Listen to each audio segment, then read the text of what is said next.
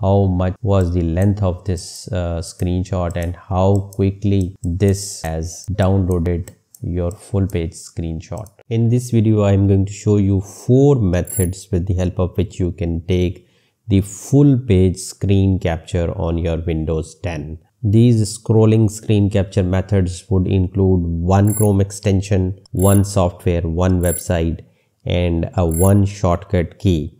So starting with the Chrome extensions, when you will go to Google Chrome Web Store and you will type full page screenshot or screen capture, you will see a lot of screen capture Chrome extensions. You can download any of these and then you can use these as Chrome extensions work to take the full page screen capture shots. The second method which I want to recommend is a paid one. It is a software by the TechSmith and the software is called Snagit, and you can buy this screen capture and recording software, and once you'll click this buy button, you can see that you can buy it for $62, which I would never recommend to spend this much of money on just taking one screenshot or a couple of screenshots which you might require. Anyways, I just wanted to show you the paid method which is available.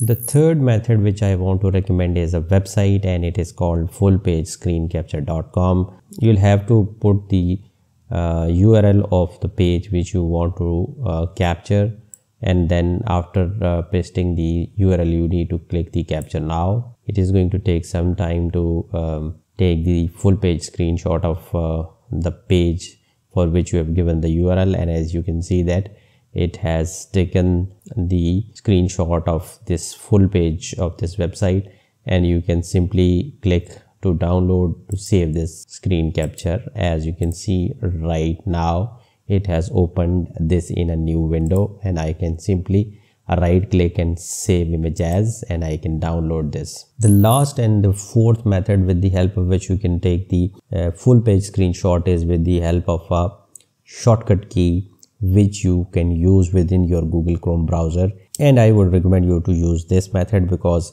you don't have to install anything into your Chrome browser. And also sometimes these websites which I have shown you, they work, and sometimes they do not work. In case your web page is in a lengthier size, then sometimes they give an error. So this is the trial and tested method.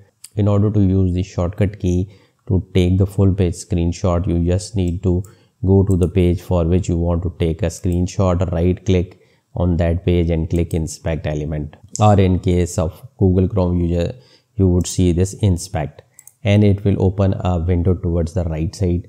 And once this window is open, now you need to click Ctrl Shift and P.